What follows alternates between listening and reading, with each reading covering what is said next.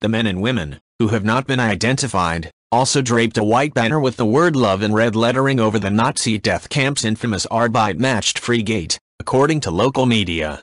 The group used a drone to film the stunt.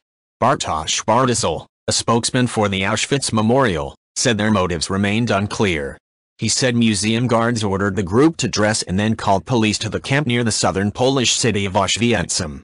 "We're shocked and outraged by this attempt to use the memorial site for a protest in which mars the memory of thousands of victims. It's a reprehensible act," he added. A statement from the Auschwitz Memorial Authorities said that using the symbols of Auschwitz for any manifestations or happenings is reprehensible and outrageous and hurts the memory of all victims at the death camp. Małgorzata Jureka, a spokeswoman for local police, said those arrested were aged between 20 and 27 and were from Poland, Belarus and Germany.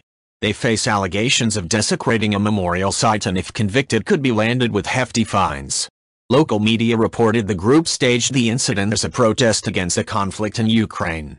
During the Second World War, the Nazis killed 1 million people at Auschwitz between 1940 and 1945, mostly Jews but also Poles, Roma and Russian prisoners of war. If you like this video, please leave a like and subscribe.